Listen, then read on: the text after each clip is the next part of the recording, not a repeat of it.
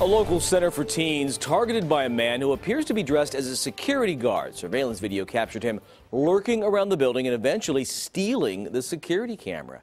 Tonight, the center has extra security. And new tonight, CBS 13's Macy Jenkins is live on Elk Grove Boulevard with those details. Macy. Well, Angela and Tony, this is where that so-called security guard walked up with a stick in his hand. But the center's executive director noticed something was fishy immediately because neither this center nor the nearby businesses have a security guard.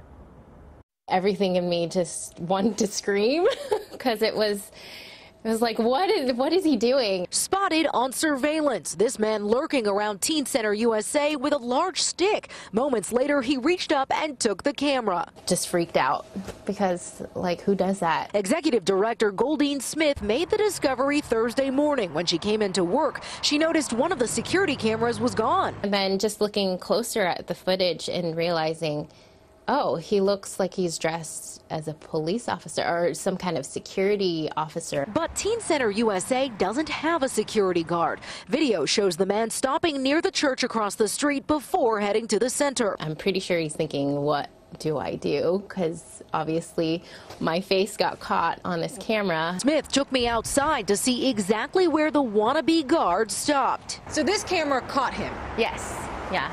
And what about that stick? You think maybe it was to get through the window or to poke at the video that's camera? what we were thinking. Obviously, we don't know what his intentions were. Thankfully, Smith says he didn't get inside. Kim McCorston volunteers across the street. You know, I just don't feel like we're really safe anywhere these days, so we just have to be as cautious as we can. Smith called Elk Grove police, who came to investigate, but she didn't file a report, saying having added patrol in the area is sufficient for now. That definitely quelled any anxiety that I had. Still, she posted the man's picture to social media as a heads up to other Old Town businesses. We need to let other people know to be aware and be careful of their surroundings.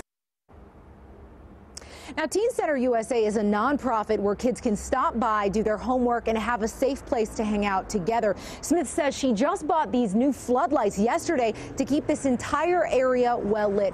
Her priority is maintaining the safety of Teen Center USA for the entire community.